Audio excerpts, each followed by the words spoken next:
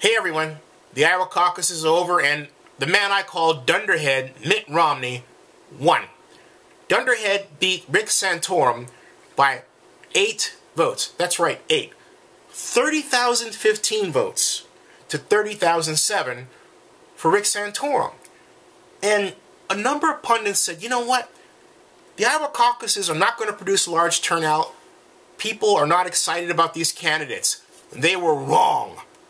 This Iowa caucus set a record turnout, 122,000 people versus 119,000 people in 2008. Now, why do I call Mitt Romney Dunderhead? Because on December 19th, he issued a Twitter tweet gloating over the death of Kim Jong-il when Washington, President Obama, remained silent on the issue, smartly.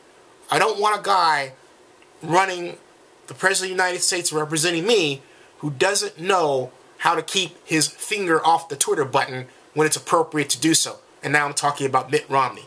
But if you think that's bad, just wait until the huge amount of baggage Newt Gingrich is going to slam on Romney's head over the coming weeks as we speed into the New Hampshire primary.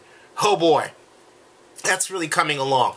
And then of course you've got Ron Paul, who pulled up a close third with just over 26,000 votes, still in the hunt. You can't count anyone out, but Romney acts like he won the damn Super Bowl. It's amazing. Amazing, the man. Stay tuned.